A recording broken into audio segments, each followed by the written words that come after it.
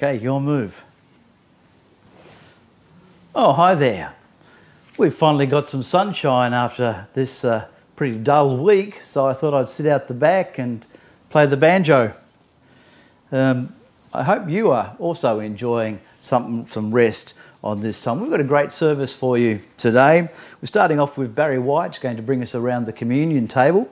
So if you haven't prepared some bread and some juice or some wine, then maybe pause the video and get that ready now. And leading into that, we're going to play a hymn that Barry refers to during his communion talk. And a slightly different version of the hymn. It's a Christian high school from Canada who must have been doing a tour in Hawaii or something they've recorded there, but they're just doing a beautiful version of a lovely old hymn. Also got a couple of videos today. We've got one that refers to Triple CVAT's Emerging Leaders program for next year, and so a little bit of information about that, and there's a link at the end of it. If you are curious and want to know more about it, you can go onto that link and follow that up for yourself. Also, Peter Nathan is just going to share a short video with some news from the eldership. Also, if you're not getting our Edge newsletters on a Friday, then you can subscribe just by writing to Dalreen at office@edgechurch.org.au and making sure you're on the list. So make sure you're on the list to get our newsletters, because there's a lot more information on there. And as we begin to open up, whatever that might be, the sort of protocols that we have to go through, the practices that we have to go through, will be detailed in that for your information. Also, if you are giving online or you'd like to give online, then here are the details on the screen. You can just pause the video and just make a note of those details. It's very easy to do to help support the church during this time. That would be wonderful.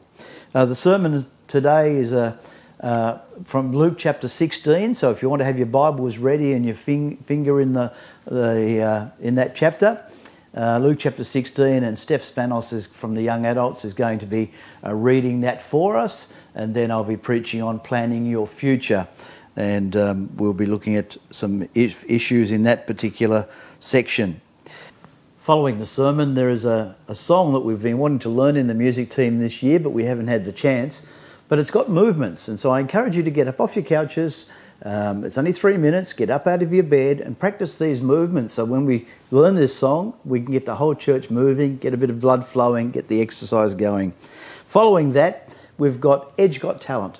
And this week we've got a very special video from Jem Price of a skill that he's obviously been developing during this lockdown time.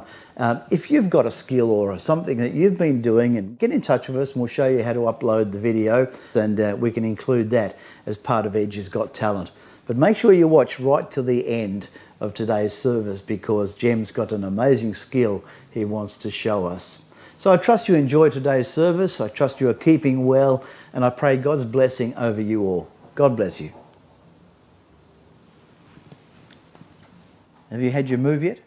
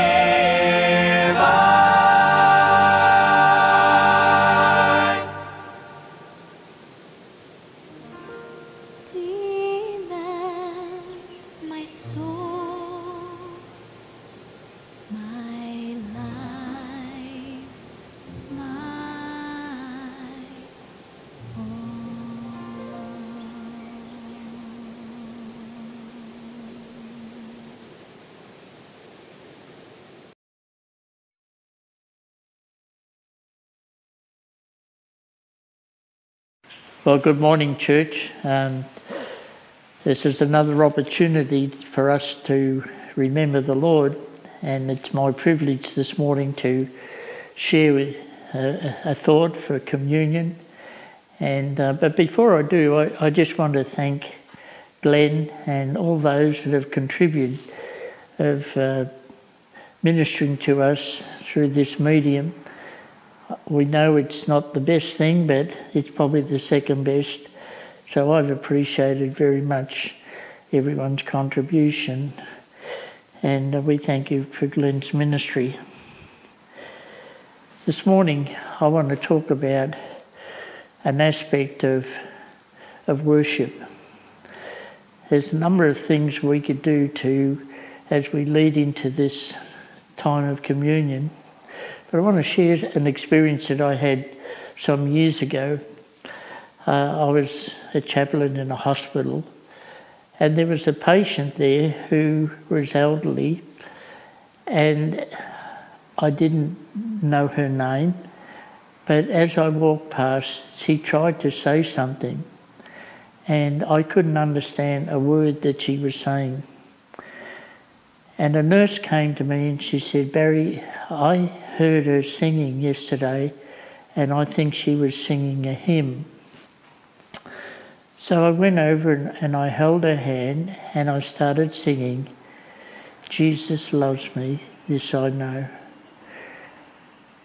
And as I sang, she sang. And the amazing thing was that I could understand every word that she sang. And then we sang, "What a friend we have in Jesus." And again, I could understand every word. So in her life, these words were a part of her life, and I believe that she was a Christian. But the thing that I found is that in my own experience, that I found the giftedness of other people's writings have been helpful and instrumental in me understanding more about what God has done for us through Christ Jesus. With this COVID-19, one of the things I've noticed is that you're not allowed to sing in public. And singing is a part of our worship. But I've found that over the years, there's been a number of songwriters or hymn writers that have made the communion so special by their writings. I want to share some of those hymns. Some are old, some are very old, some are quite new. And let me share just some of those. There's a hymn that says, "When I survey the wondrous cross on which the Prince of Glory died."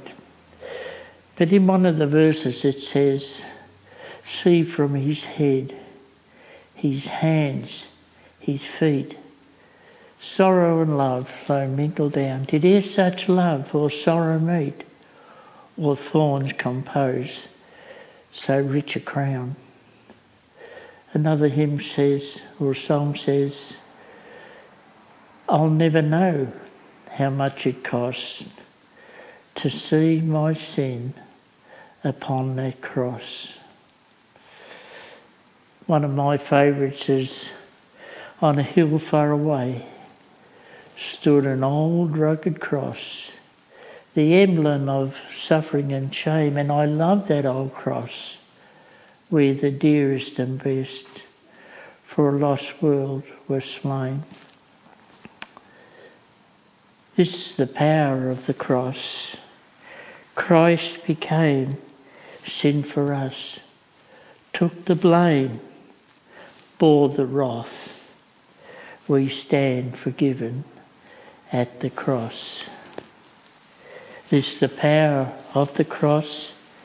Son of God, slain for us. What a love, what a cost.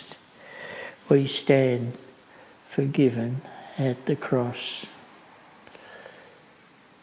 There's a chorus we used to sing, "Wounded for me, wounded for me." There on the cross, he was wounded for me. Gone my transgressions, and now I am free. Why? All because Jesus, not only was he wounded for me, but he died for me. And so these hymn writers have been able to paint the picture of what Jesus did for us at the cross. And this morning we have another opportunity of taking the emblems which Jesus has asked us to remember him by. And we do that this morning in gratitude and thankfulness and appreciation. Let me give thanks for these emblems before we participate of them. Let us bow. Our gracious God and Heavenly Father, we thank you for the inspiration that you have given to people to communicate what you did for us on the cross of Calvary. Father, we know that you had a plan for mankind to bring us to yourself, and that plan meant that your Son would have to die for us. And we thank you this morning that we can celebrate that he has done that. He died, he rose again, he conquered sin, he conquered death. And so, Father, we thank you that this morning, in obedience to what he's asked us to do, we remember him. We remember him as we take the bread, when he asked his disciples to do this in remembrance of him, and also the cup, and by saying, this is the new covenant in my blood, which is shed for you. Again, we do this in remembrance of him. We praise you and thank you in Jesus' name. Amen. So we take the bread, which speaks of his body, which bore our sin.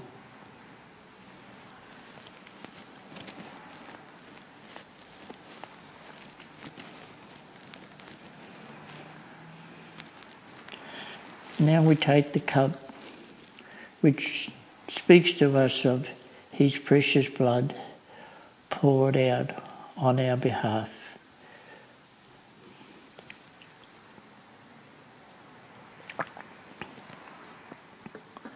We look forward to doing this collectively in the future. God bless.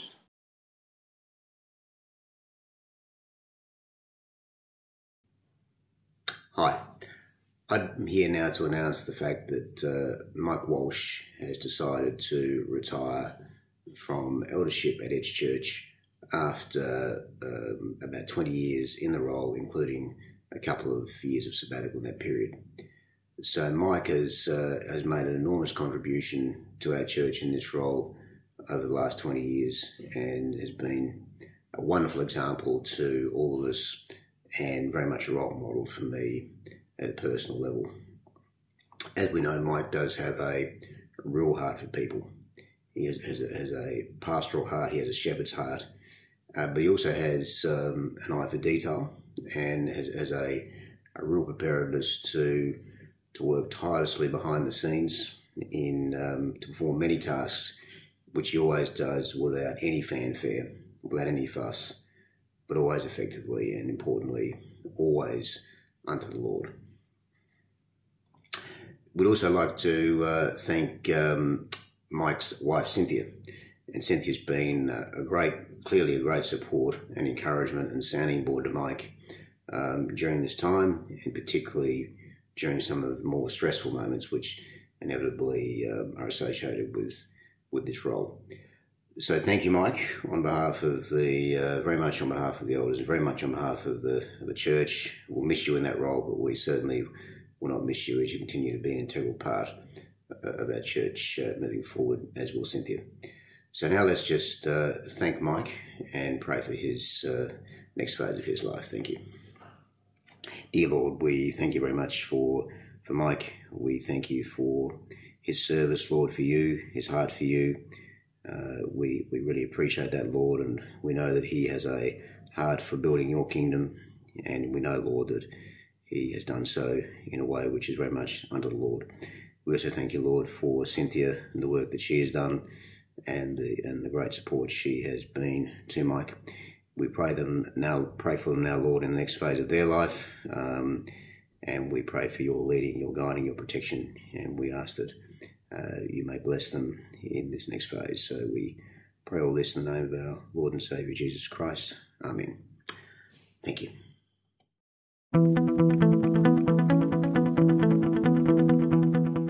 Hi, my name's Andy Hodgson, and I want to take this next minute to chat to you a little bit about the Emerging Leaders Program and why you should consider it for yourself, for the leaders you're developing, or as a partnership for your church or ministry organisation. You know, before sending out the 12, Jesus says, "The harvest is plentiful, but the workers are few.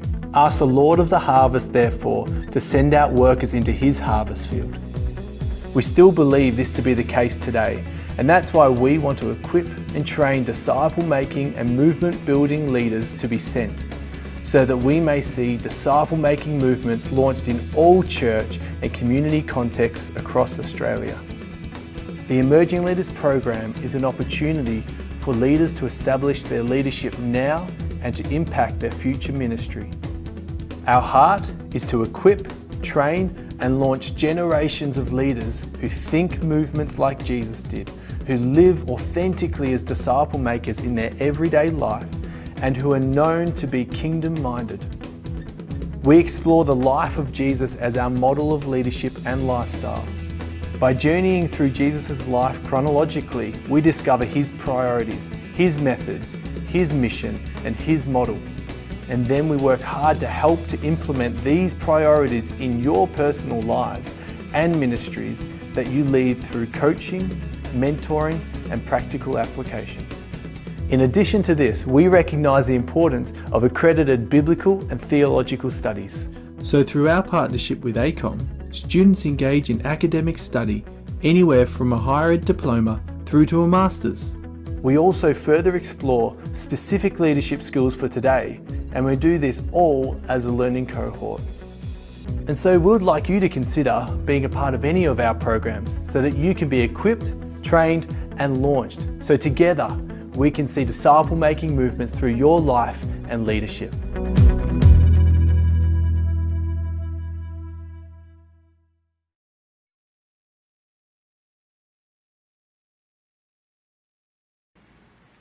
Luke chapter 16 verses 1 to 9. Jesus told his disciples, "There was a rich man whose manager was accused of wasting his possessions. So he called him in and asked him, 'What is this I hear about you? Give an account of your management, because you cannot be manager any longer.' The manager said to himself, 'What shall I do now? My master is taking away my job. I'm not strong enough to dig, and I'm ashamed to beg. I know what I'll do so that when I lose my job here, people will welcome me into their houses.' So he called in each of his master's debtors. He asked the first, 'How much do you owe my master?' 900 gallons of olive oil,' he replied. The manager told him, 'Take your bill, sit down quickly, and make it 450. Then he asked the second, 'And how much do you owe?' 1,000 bushels of wheat,' he replied.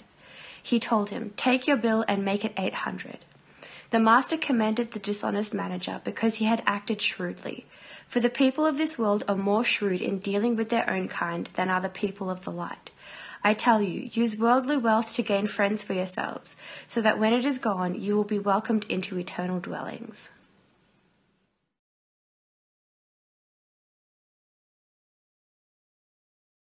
Well, good morning, good morning, good morning. Great to be with you. Here I am back in the auditorium, completely empty as normal, but looking good just the same.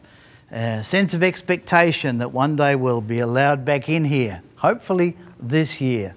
First of all, I also want to apologise for looking a little uglier than normal.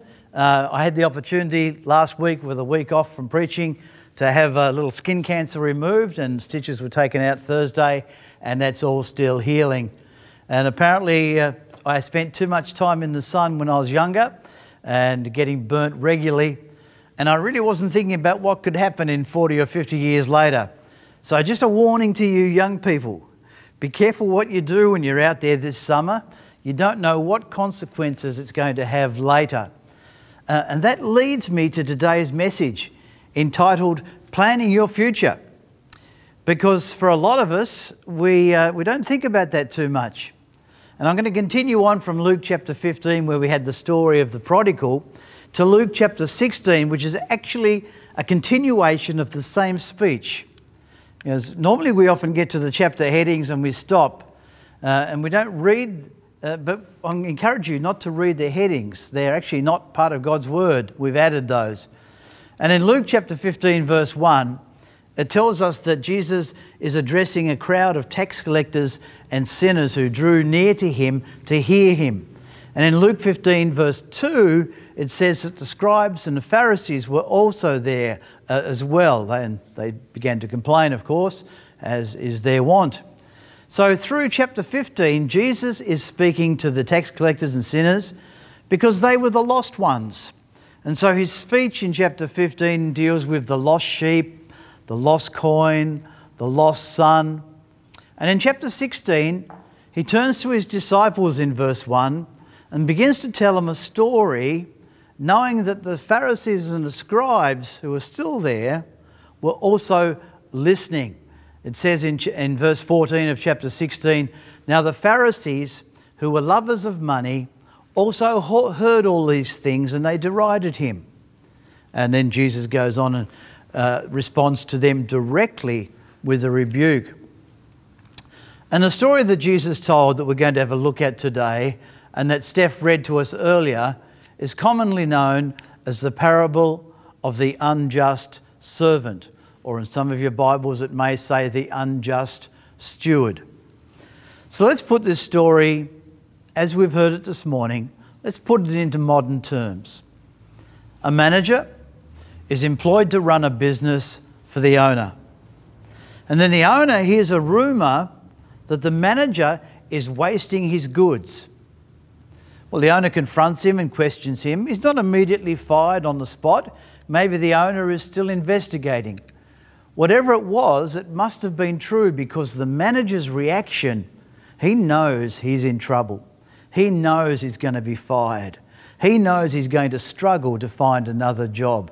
And he says, "Well, I don't know what I'm going to do. I can't dig and I'm too ashamed to beg."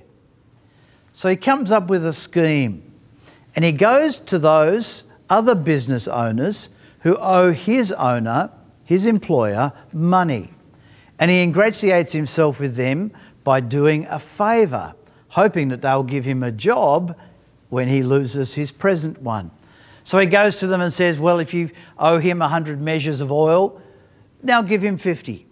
Do it straight away. If you owe 100 measures of wheat, now give him 80. Do it right now." And so now, the way I read the story, the owner has actually lost more money because of this manager. He's owed an extra 50 measures of oil and another 20 measures of wheat that he could have had. So just imagine if you were an employer and your employee did this. You're about to fire him, you're not going to give him a reference, and then he goes out and he rips you off again. But in Jesus' story, the owner commends the manager and said, "Hey, that was pretty shrewd. That was pretty clever. That was smart work." Now, we don't know what happened. He probably still got the sack. But I just want to ask, what's going on? Because to this point, it looks like Jesus is commending dishonesty. It seems like it's okay to rip someone off if it's in order to secure your own future. It seems that it's the smartest and wisest thing to do is to look after number one. And the manager, instead of being punished for the crime, it seems he'll be commended for using his nous, using his smarts. And even though God's word in the Old Testament always condemns theft and stealing, it does allow for mitigating circumstances. Proverbs chapter 6 verse 30 and 31 says, "They do not despise a thief if he steals to satisfy himself when he is starving. Yet when he is found, he must restore sevenfold. He may have to give up all the substance of his house." So I ask, is this what Jesus is talking about here? Is he saying it's okay to be dishonest if you're in need?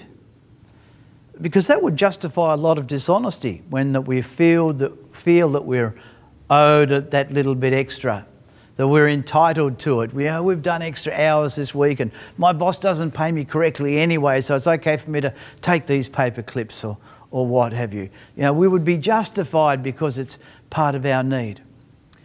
Well, just let me say quite clearly that it is not what Jesus is saying here.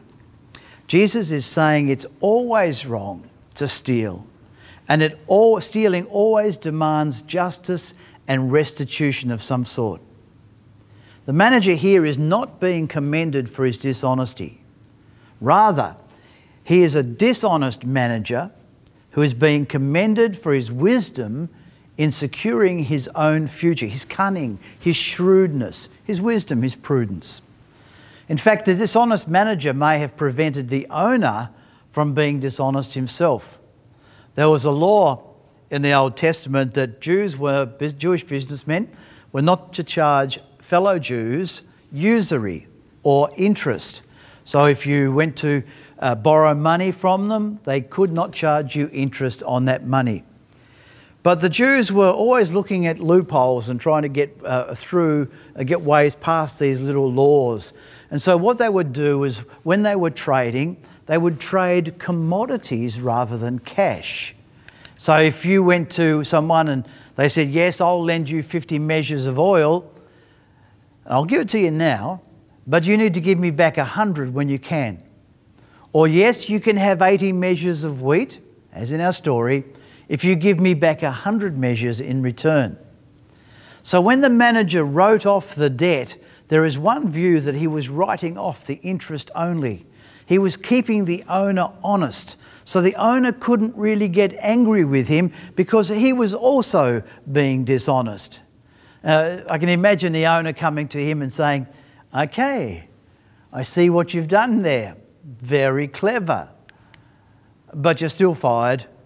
And if they want to give you a job, well, go and work for them. The point that Jesus is making is that even though the manager failed in his stewardship, he had enough common sense and foresight to prepare for a new future in the employ of another, in a different household. Jesus goes on to say, as he expounds his own story, to say that the world is wiser in this skill than the sons of light. That's us. Since the world is wiser in preparing for the future than we are. And thinking about this, I have to agree. Because when I was younger, I never worried about the future. I lived in the present and I just lived for each day. I didn't care what was going to happen tomorrow. I expected the present to go on forever. And even when I became a Christian at age 24, I suddenly, as a son of the light, if you like, I got lazy and I left it all up to God. Oh, well, it'll be all right. God will take care of everything. Okay, if I need a provision, God will take care of that. And I had a real Aussie, she'll be right, mate, attitude to planning for my future. But there's a good warning in this story that we need to pay heed to.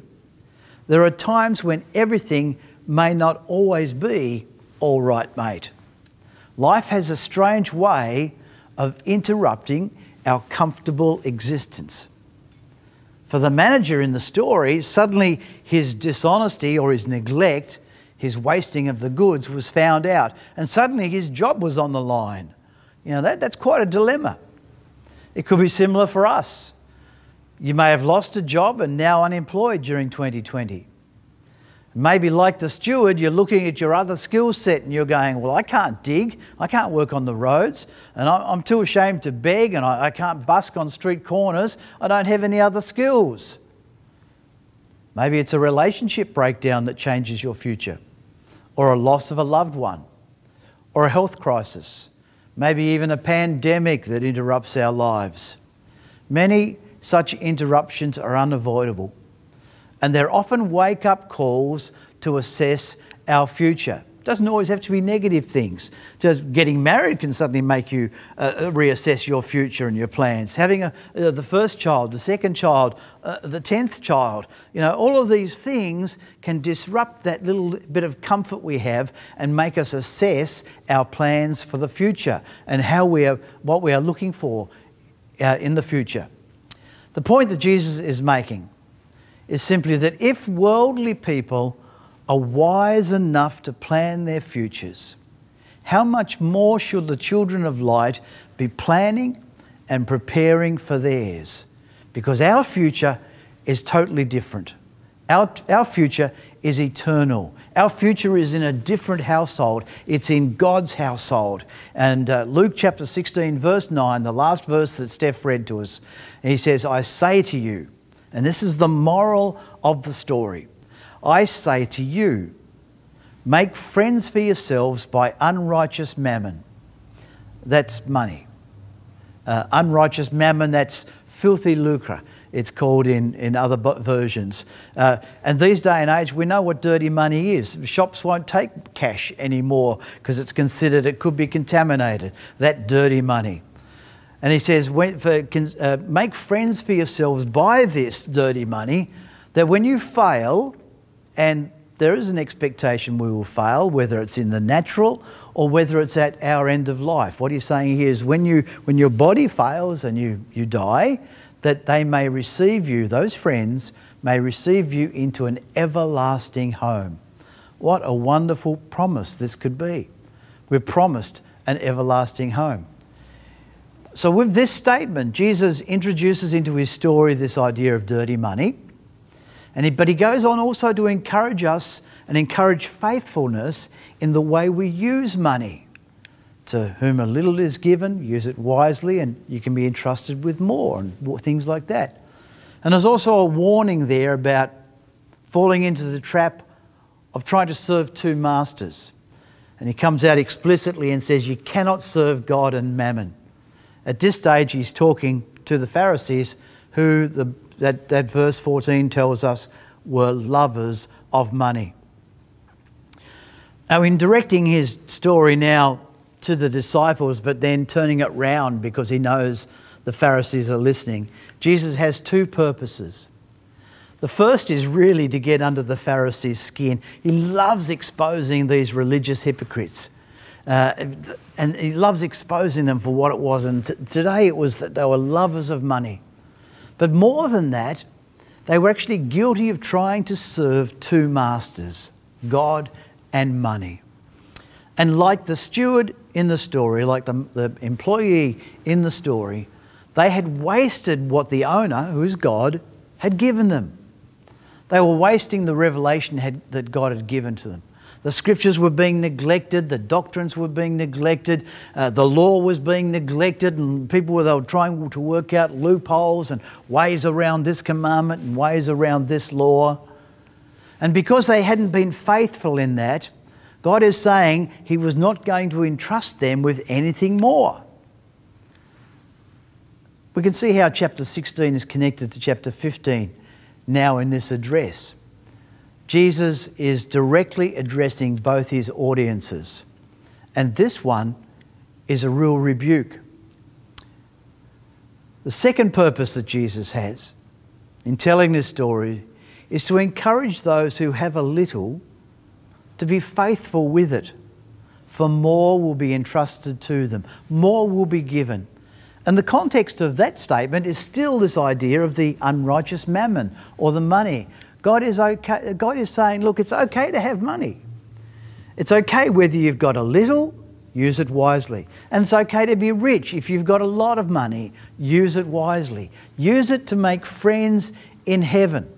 Or in another place in the scripture it says, use it to lay up treasures for yourself in heaven, where gold and silver do not rust and tarnish.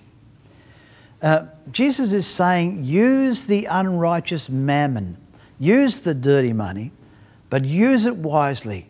But do not become a slave to it. Do not serve it. In other words, lay down your life for God, but don't lay down your life for money. So while the emphasis in this section is on money, it's about a lot more than that. For the Pharisees, yes, it was about money, but it was also about their handling of their beliefs. It was about their handling of Scripture. It was about the way that they were keeping the commandments and compromising them in the way that they found loopholes and did things like that. And so for us, it is also much more than just about finances. Yeah, finances are important. Finances reveal what's in our heart. Finances reveal our attitude to God and to his commandments. And helping the poor and doing charitable good works and tithes and offerings are all important aspects of the way we conduct ourselves before God. But God has given us so much more than just that. And the question is, are we like the good steward, the wicked steward in this story, wasting what we have or using it wisely to plan for our eternal future? God has given us all different skills and talents. Can we use them to glorify God and help others? God may have placed you in a position or a role where you can help others, and that's wise to do. Are you doing it? It may just be in family. God may have given you a family and children, and there is wisdom in giving them the time, the energy and the love necessary to reveal God to that next generation. That's an investment. That's a positive investment that we can make just by time and love in our families. Maybe God has blessed you with numerous or various resources that can be used for good. Or maybe he has entrusted you with that unrighteous mammon and wants you to use it wisely. While this story is specifically directed at those who are wasting God's goods, it's also a great source of encouragement to those who are using those goods wisely. It promises us a safe and everlasting home with friends there to greet us. What a future we have before us. So let's plan for those futures wisely and conduct ourselves accordingly so that our future aligns with the future God has for his children. That our future will be in that everlasting home that we've been promised. My warning to those who haven't possibly thought about their future home is start making those investments now. If you want to buy a home in the future, say young people, you're thinking you want to buy a home, start saving for it now. You're not going to turn 30, get married and suddenly go, oh, now I'm going to buy a house. You need your deposit. You need some money in the bank. You need a credit rating. You need to have some of this stuff thought about a lot earlier than when you suddenly need that house for your family. And it's the same with our faith. Start small. Start now. Start investing into heaven and planning for your eternal future as you spend time there with God. You don't know how long you've got. The Bible consistently talks about our days being like shadows. We're born and we live and we die, and it's so fast and so quick that it happens before we've even realised it and we've come to the end. And it can happen very suddenly. But plan now. Take time now to begin investing in your heavenly future.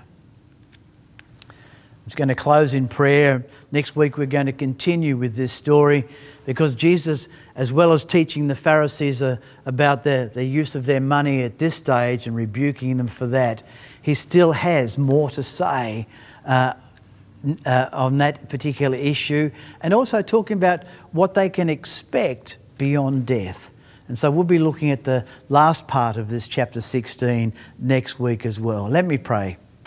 Father God, I pray that, and I thank you for the great promise of an everlasting future, an everlasting home we have with friends there to greet us and welcome us in. And I pray, Lord, for those who may have been wasteful with what you've given them, like this unjust servant, like this manager who's neglected what he's had and wasted his owner's goods. I pray, Lord, that we will just reflect on that in the days to come, and that which we have been given, we will begin to invest wisely that we may obtain that new heavenly home, that security of knowing that we have a future firmly entrenched with you. Lord, let us not be found wanting at the end of our life because we've been neglectful at the beginning. So I thank you, Lord, and pray for our congregation, pray for all the hearers who are hearing this, that they will indeed consider this strange little story that Jesus tells and the implications it has for us in our day. So I thank you, Father God, and I pray for everybody's well-being in Jesus' name. Thank you very much, everyone. God bless you.